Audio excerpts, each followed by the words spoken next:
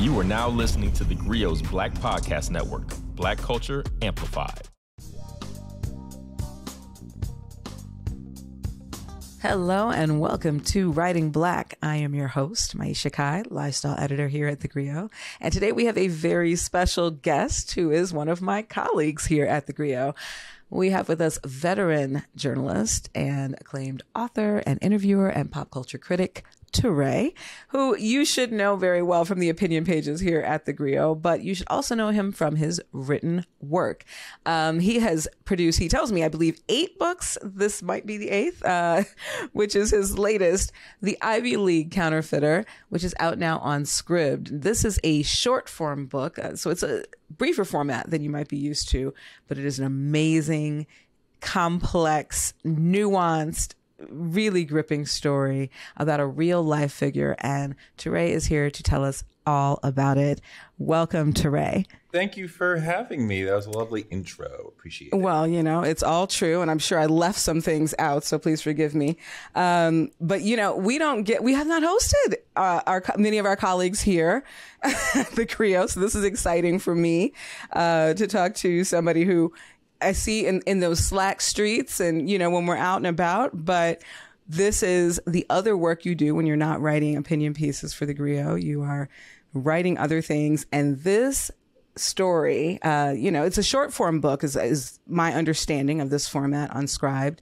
And you are one of a wave of authors lately to kind of take to this format. And I'm really enjoying it. My cousin, Keith Boykin, who was also a guest on the show, recently released something on Scribd as well. That is my cousin. That's my cousin. Homie. Yeah, he is the best. Yeah. But yeah, so, you know, it's very fun to see people kind of working with these new formats and people getting to engage with your work in a whole new way. I mean, this is obviously a different and somewhat more digestible format, I think, for a lot of people. You know, it clocks in at about 80 pages.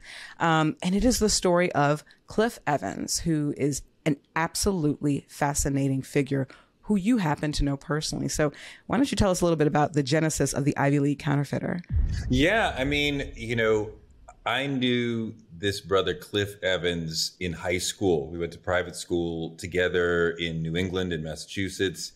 He had come from the streets of Chicago, was one of those people you would not have forgotten. Some people you went to high school with, you may not remember. Mm-hmm. There's a couple people who, like, everybody would remember.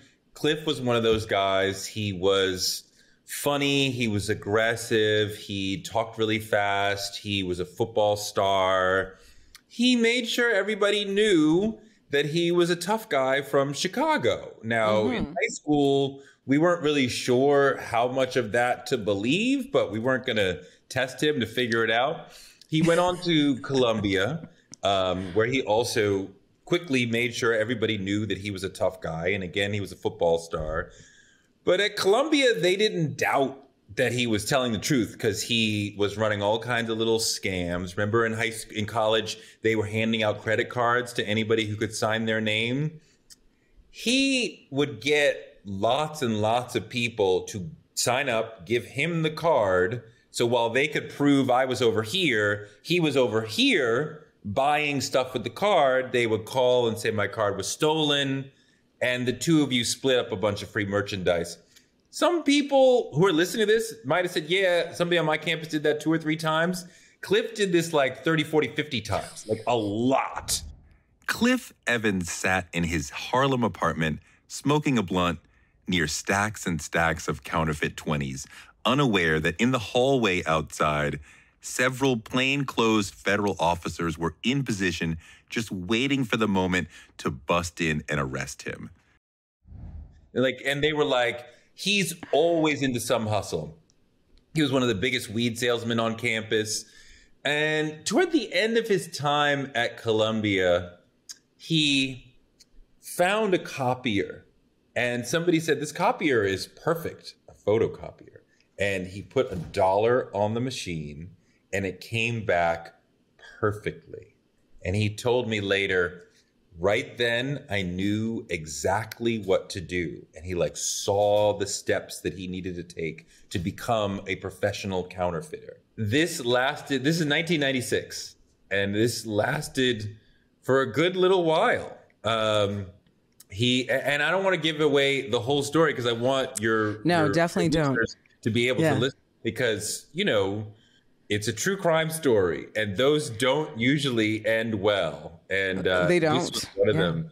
But one of the questions that I'm really trying to interrogate here is, why did this happen? Because he had an extraordinary life opportunity. He's one of the people, we both know many people who came from the hood or a tough situation, got into some amazing prep school, some amazing private school, New York, New Jersey, New England, many places, and got an opportunity in life. And I know a lot of people like that who are thriving at, law firms, Goldman Sachs, doctors, this and that, whatever.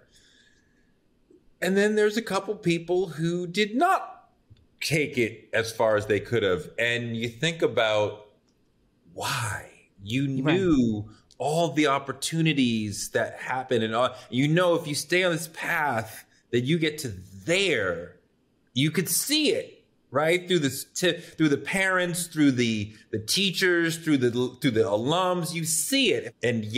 And still, he still insisted on going the criminal route. And so I'm trying to explore why that is. And like you said, Cliff was a friend of mine. And after he got out of prison, we sat on his mother's stoop in Chicago and talked about what happened and why for many hours. And so I had a deep understanding of what happened. However, after I left him, he went into a whole nother criminal conspiracy. Which is... well, we're going to talk about that in a second, because I'd want to get into this why too, because I have some thoughts for sure. Okay. But we're going to be right back to talk more about Cliff Evans, the Ivy League counterfeiter, with our friend Toure, with more Writing Black. All right, Toure, we were just talking about this incredible story of yours, the Ivy League counterfeiter. I mean, it's your story. It's also Cliff Evans' story, obviously. And your rendering of it is, I want to talk about craft for a minute, because I think your rendering of the story is so effective and so gorgeously written. So I wanted to shout out your writing style on this, because this story could have been told a lot of ways. There was something very intimate to me personally about this middle-class kid who, to your point, it wasn't that he was lacking examples. He wasn't a child who had no examples of successful or upright or even striving people in his life. I mean, they may not have been a rich family, but his mother owned a popular beauty salon. His father was, worked his way up to be a lieutenant in Chicago police. And then there's his brother, right? Friends say Cliff looked up to his brother and spoke of him with an air of reverence.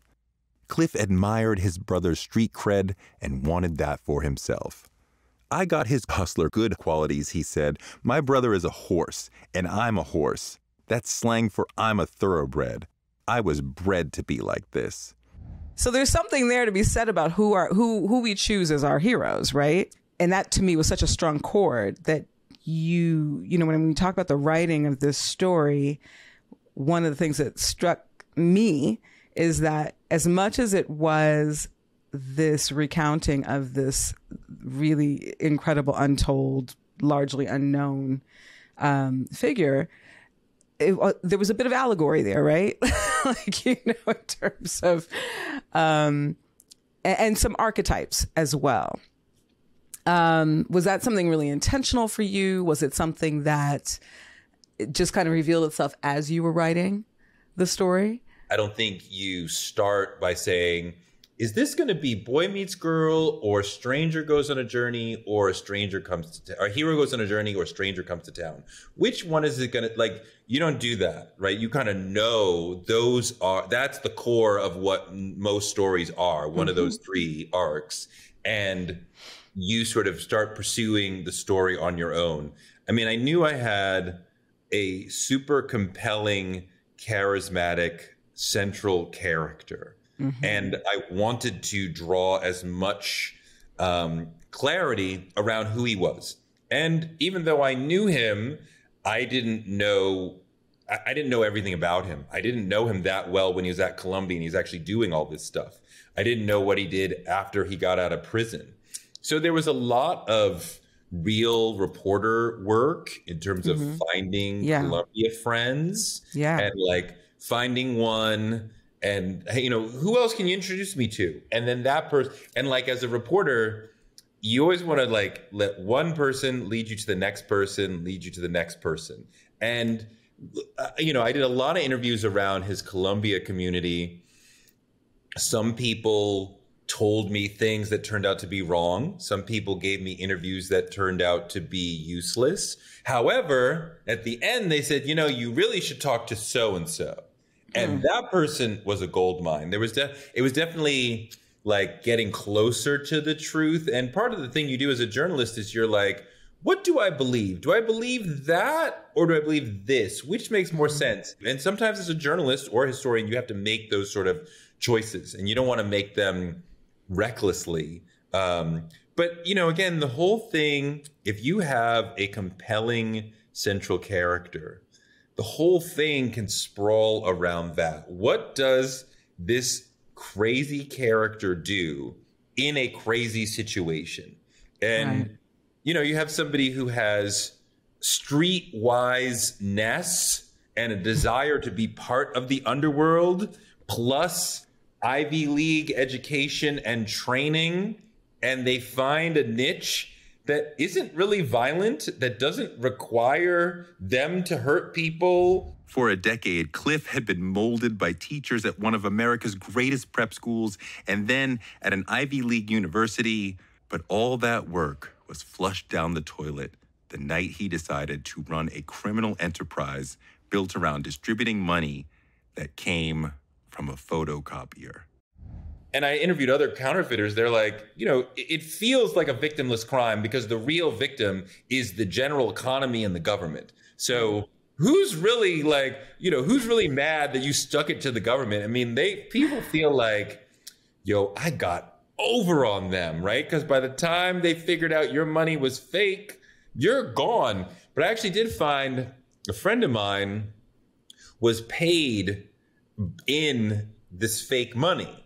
So he goes to Con Ed the next day to pay his bill. And he's like, so here's, you know, $80. And she's like, okay. No, this one's fake. And he's like, what are you talking about? That one's, what do you mean? I mean, can you imagine if you handed somebody some money and they were like, this bill is fake? And my friend was like, I really couldn't see it until she pointed it out. And even then I was kind of like, is it? I don't know.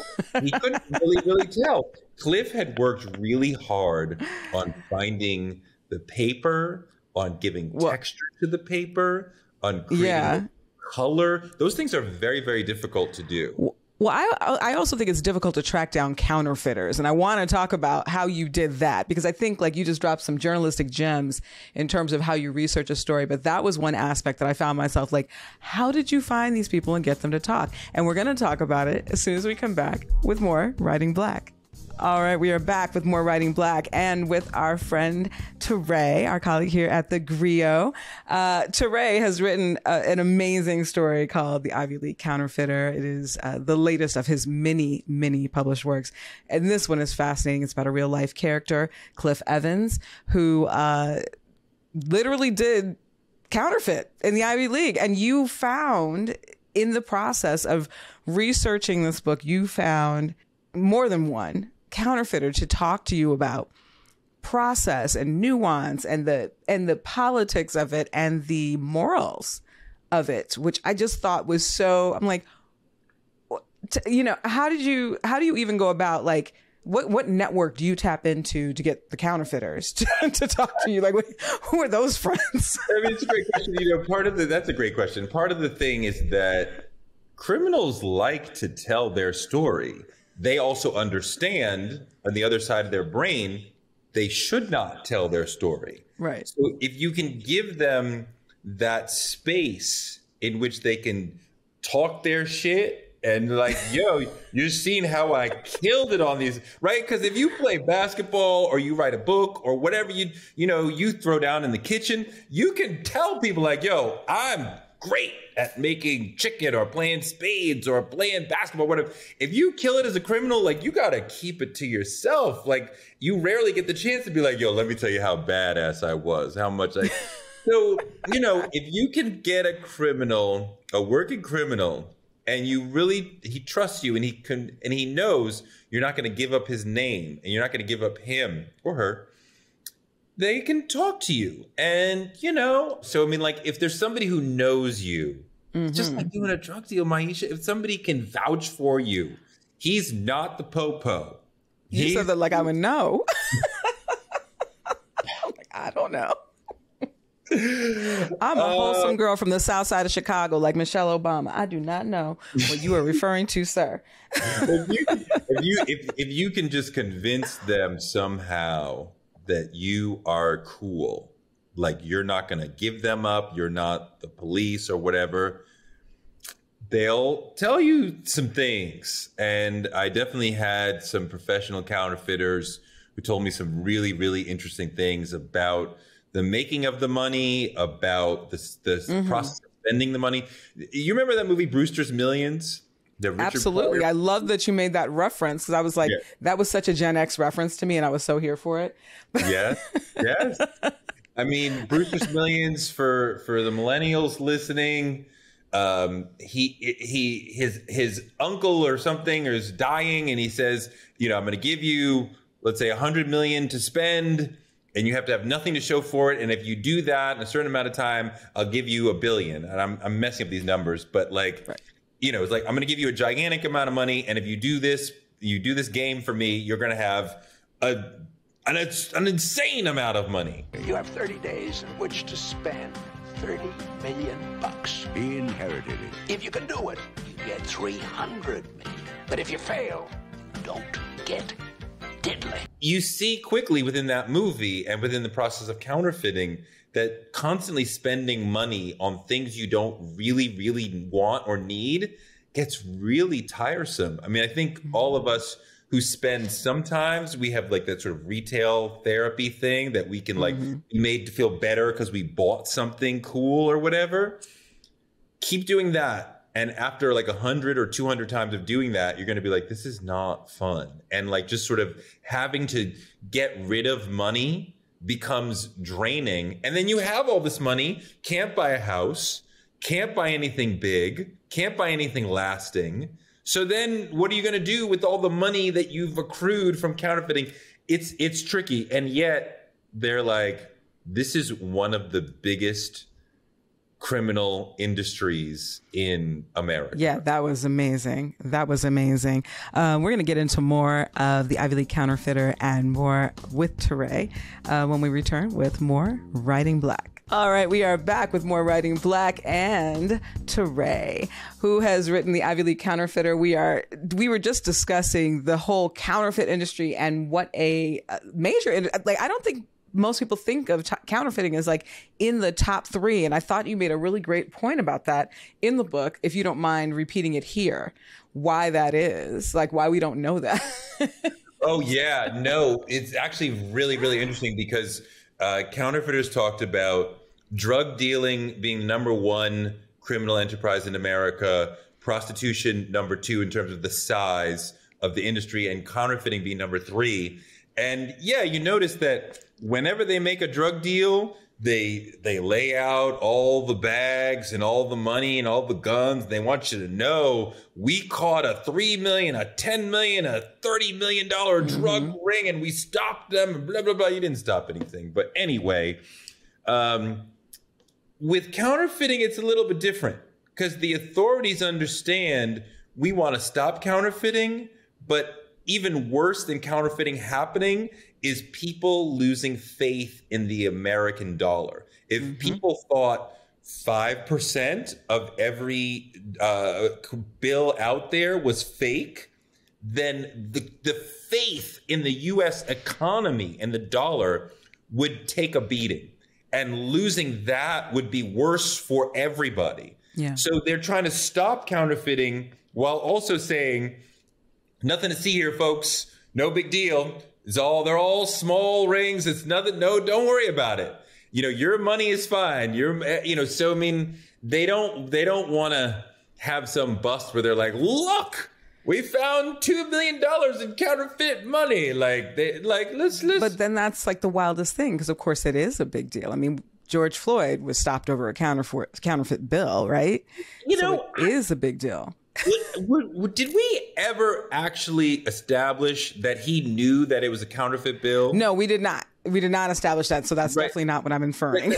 No. That word got thrown out. I was curious as a person who'd done a bunch of research into counterfeiting, did that word got thrown around? Did he know that it was counterfeit? Right, because if there's that many circulating around, that means the odds are most of us have handled one, right? It's like at some point, no matter how small or large the denomination, you may or may not have encountered one.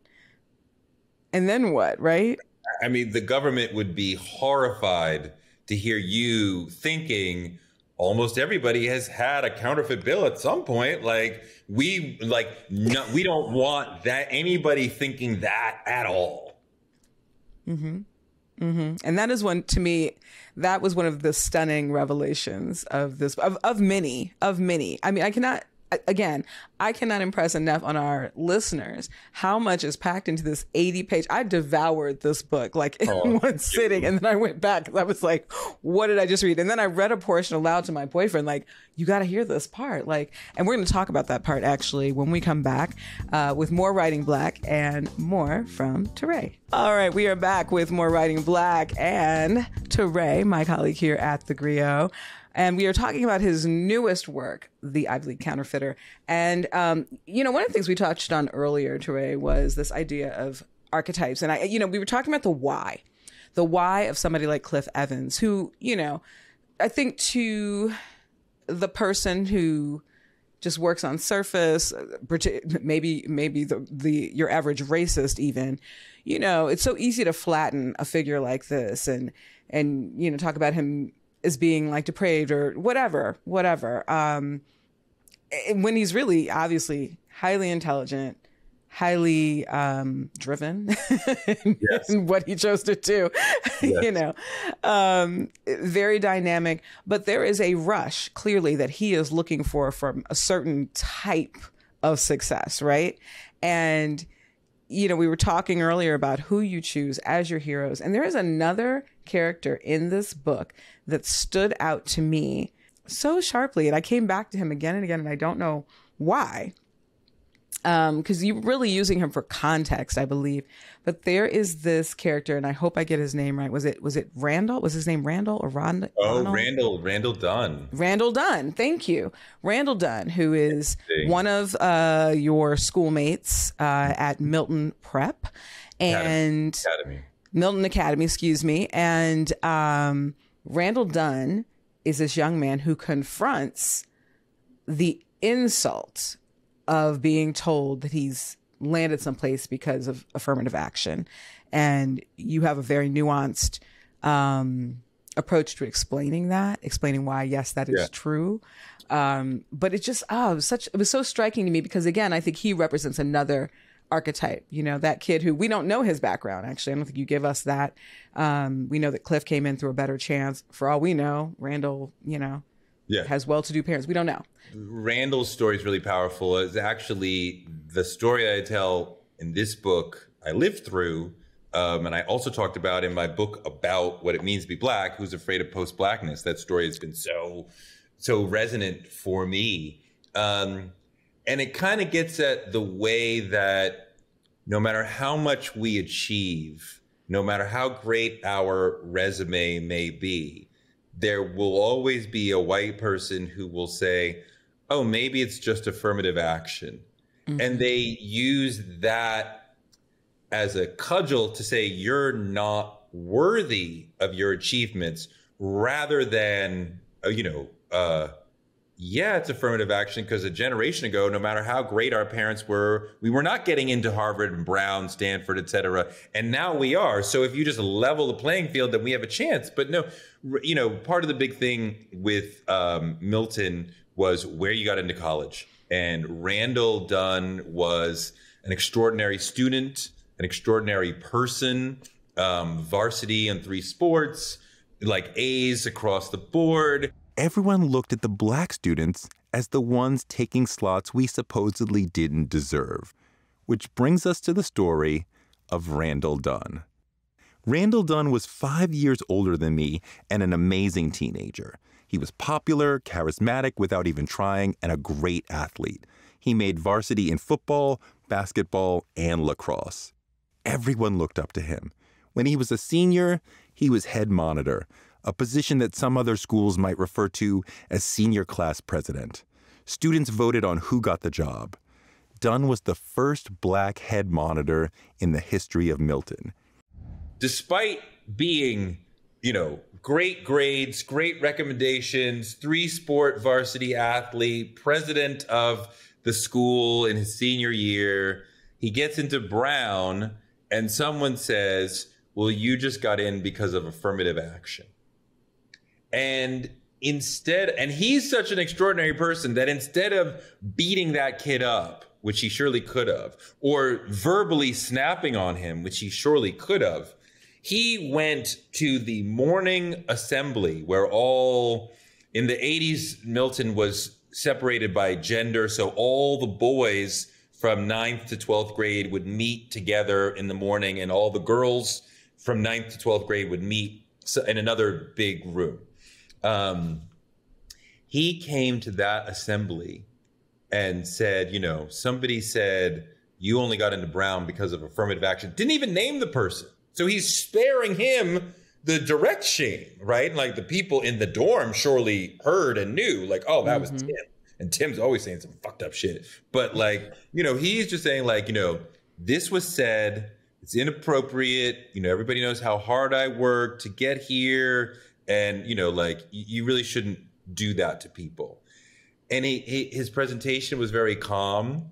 It was not angry at all. It was very powerful. It still sticks in my spirit decades and decades later. But the notion that that Randall had succeeded so wildly at Milton, and still they're like, it's just affirmative action. And I'm like, I could not possibly hope to put together a high school resume like Randall's. And I didn't, couldn't have. So I'm like, well, surely they're looking at me like, well, you're just, it's just affirmative action, which is a way of minimizing us and our abilities and our accomplishments, of otherizing us. We could continue going down the rabbit hole in terms of, when they say, where are you really from? Because you're not really from here, right? Yeah. Which is a way of otherizing, minimizing. Well, it also made me really think of, that thing that we all get, all of us kids get taught, all of us black children, that we have to be that much better. And then it still doesn't count. Because all I can also think is that one of the things that stuck out to me about that is that he, while he, yes, would have been fully entitled to react to that insult, part of the way that he actually did respond is also the reason he had gotten that far. Like that, it's like, it's all apace with that particular archetype of who he needed to be. But, I just found it I found that so striking. It was such a striking story. And I want to talk more about this story in just a second when we come back with more Writing Black. We are back with more Writing Black and our friend Toure, who has written the Ivy League Counterfeiter. This is a short form book now out on Scribd. If you didn't know, it's pronounced Scribd and not Scribed. And Toure, we were just talking about one of the ancillary characters in this story about Cliff Evans. But, it always does come back to Cliff, obviously. And this tragic kind of anti-hero of yours. You made reference earlier to the hero's journey, and I thought it was an interesting reference. It's one that we're told in one way or another makes its way into every book, whether we intend it to or not. And I don't know, I think I do see a hero's journey in Cliff's story. This really, however tragically it ends, there's not a resolution necessarily, but it's, there's a moment of, let's say, familial betrayal that when you come to that part of the story, the audience is like, oh, no, that he's stabbed in the back by somebody very close to him that you're like, oh my God, I can't believe that happened. But you can, right? Because there's no honor amongst thieves, right? It's interesting that the whole time I was reading this book, like I said to you earlier, the whole time I was reading this, I was like, this has to be optioned for something. Like, there's no way. Like, this is such a screen-worthy story. Is that something, are you at liberty to say, is this something that you are working on? No, I'm dying to make this into something visual for television. Starting to work on that, starting to visualize how that would be and what that would look like. Mm-hmm. And, you're just starting to navigate the thicket of basically agents and managers and producers and who can take it on. Somebody said to me, this is a great story, but it's not a redeeming story. Right. So, and they're like, it's not an uplifting story. And I'm like, well, this is true, but every story doesn't have to be. I'm gonna say, does it need to be? And it's Black opportunities to make these sort of projects are still so infrequent. Right. More frequent now than ever, but relative to the entire world, less frequent, that we still want representation to be positive. We still want to tell a story that we can say, okay, this has some redeeming value, and I can show this to children or young people and say, look at the woman king, look at the Black man who fought through the privation to make it, look at this. And then, somebody comes up and they're like, yeah, I want to tell a story about a counterfeiter. Listen, some of the best stories out right now. We got a series about a strip club down in the valley. We got, we have a Godfather up in Harlem. Listen, sometimes the streets is just the streets. It just is what it is. Sometimes the streets is just the streets. It's so interesting to talk about. I'm like, let's talk about, and part of and as you see, you can take a brother out the street sometimes, right? He's gonna take it with him. If you are close to people who went to one of these highfalutin private schools, or you are somebody who went to that, part of what they teach is a sense of intellectual superiority. You walk out of there feeling like I'm one of the smartest people in the world. I'm one of the smartest people in the room. And you kind of have to learn a certain humility after that, which is, that they're not really teaching you that, right? And it's not like they just tell you, like, be arrogant, you're the smartest people in the world. But everybody's telling you, oh my God, you go to Milton Academy, you go to Phillips Andover, you go to, Exeter, you go to, Northfield Mount Herman, oh my God, and all the colleges are fighting for you. And you feel a superiority. Mm-hmm. I think this brother definitely thought going into the criminal underworld, I'm smarter than all these. And right. I have the street smarts. Right. He may not have fully even articulated it in his mind, but in his spirit, I'm Milton Academy and Columbia University. I'm smarter than all you. Just because you did not go to the greatest schools in America does not mean you are dumb. You could be brilliant and not have dropped out of whatever single number grade. Absolutely. So if you think just because I got this and this degree, I'm smarter than him, absolutely not. Especially he's coming from, the University of the corner of Lenox Avenue. He might run circles around you, or she might run circles around you, in a criminal enterprise or whatever, in a business context, whatever. But we who go to these schools are taught to have this superiority. So I think that he may have been sort of suffused with that a little bit. First of all, I promise you, it was the combination of, now I have the greatest education that my money didn't have to buy, and I have these street smarts. But then there's also the part that his mother talks about, which is, we always talk about, in the Black community, well, if you can't see it, you don't believe it, and he's seeing this wealth, he's seeing this stuff. And, maybe one, is like, okay, I don't have the generational thing. I'm never going to get that. So how am I going to? Yeah. And the fact is, let's be really honest, a lot of their ancestors were robber barons too. So, so he wasn't totally off base in terms of his approach. But, also he had a foot in the criminal underworld in terms of being a significant marijuana salesman at Columbia University. Mm-hmm. So that made it hard for him to be cool with like, okay, sure, I can go do this job and get yelled at and make $40,000, or I can keep doing that and make, or I can print $40,000. Well, the weed might have been bringing in six figures easy, right? Yeah. And I'm chilling, I'm doing it on my own time. Over here, it's harder.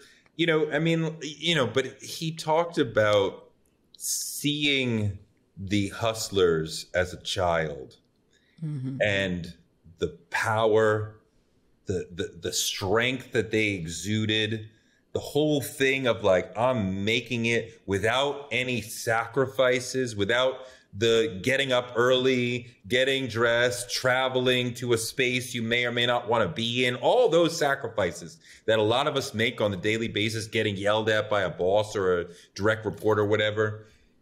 And the hustler is like, yo, I got all the money. I do whatever I want, whenever I want. That is very attractive. And most of us see the massive risk involved in being that figure. And then a couple are like, a couple out of every 1,000 are like, you know what? I can beat it, or I have no other option. So I'm just going to be that anyway, and I'll take it as it comes. And, I know I'll go away at some point or get killed at some point, but it is what it is. He said he couldn't see himself working at the post office for the rest of his life.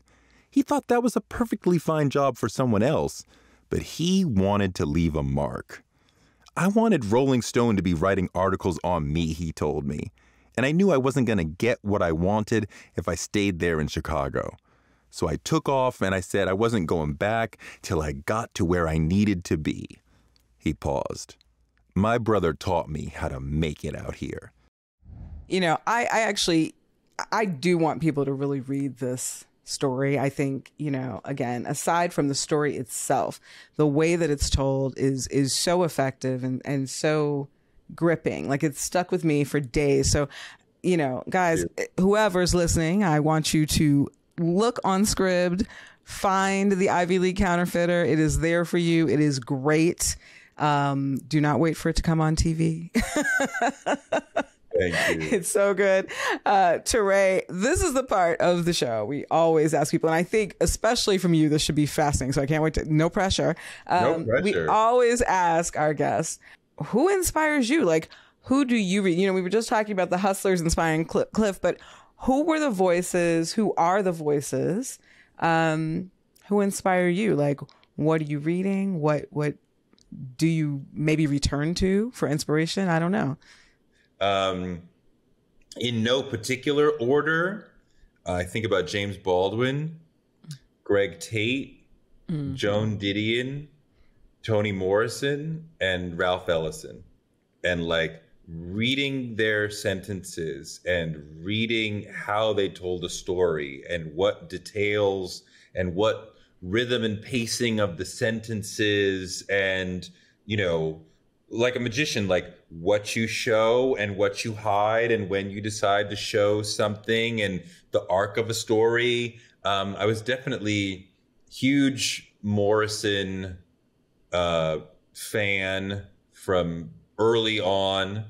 I was such a Ralph Ellison fan that years before this fairly not good collection, the second novel that was sort of cobbled together by somebody else, there's about 10 or so pieces of the second novel that were in different literary journals in the 70s.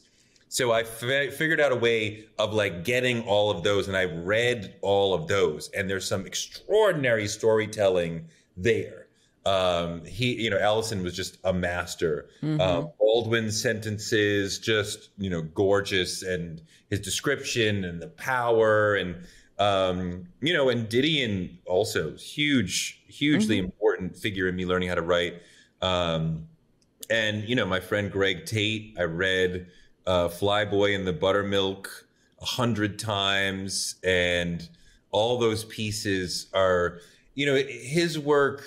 He would talk about music in a way that was musical and artful in and of itself. So you're trying to figure out, like, this is not descriptive. This is art on its own. And how do we get to that? Everybody who sort of came up in music in the generation after Greg was like, okay, so that's Michael Jordan, and we'll always be chasing him. And there's just no way that you could hope to be number 2, but you could never hope to be ahead of him. And he was just an extraordinary person as well. First of all, we definitely, us two Gen Xers from New York in a certain era, I could talk about that all day. More than anything, I want to thank you so much for joining us. I think you might be our first colleague on Writing Black. I could be wrong, but a little in-house griot love here, and we are happy to share it. Yeah. Again, you guys, go check out the Ivy League Counterfeiter on Scribd with Toure. And Toure, thank you so much for joining us on Writing Black. Thank you. Thank you for having me. We will be back in a minute with more Writing Black. All right, let's get back into it. Welcome back to Writing Black. Now, this is the part of the episode I always love, which is when I recommend to you some books based on the author we just spoke to. We like to call it My Favorites. This week, it's very impossible for me to think about Toure without thinking about music and music criticism and music journalism. And, one of the books that came out this year that I hope people engage with, but I don't know if it got enough love, was this biography of Whitney Houston called Didn't We Almost Have It All by Garrick Kennedy, foreword by Brandy. We're hearing a lot of buzz about the Whitney movie coming out. It's a great time to re-engage with her and her story. And if you can, her incredible voice, 'tis the season to put on The Preacher's Wife. I say get into it. But also, Toure was totally on point when he talked about the impact of Greg Tate. Greg Tate was one of the greatest pop culture writers, essayists, critics of our generation, of a generation, maybe of several. And this is his landmark book, Flyboy in the Buttermilk, an eye-opening collection of essays. And there's a foreword here by Henry Louis Gates Jr. This is his seminal work, of a man who was not just talking about music, was a musician himself, really had some of the most thought-provoking insights and ideas about pop culture, and particularly Black culture, that I think will remain relevant for hopefully for generations to come. And so a salute a year after his death to Greg Tate. And this is a great gift and a great read for yourself. So buy 2. Thanks so much for joining us for this week's episode of Writing Black. As always, you can find us on the theGrio app or wherever you find your podcasts.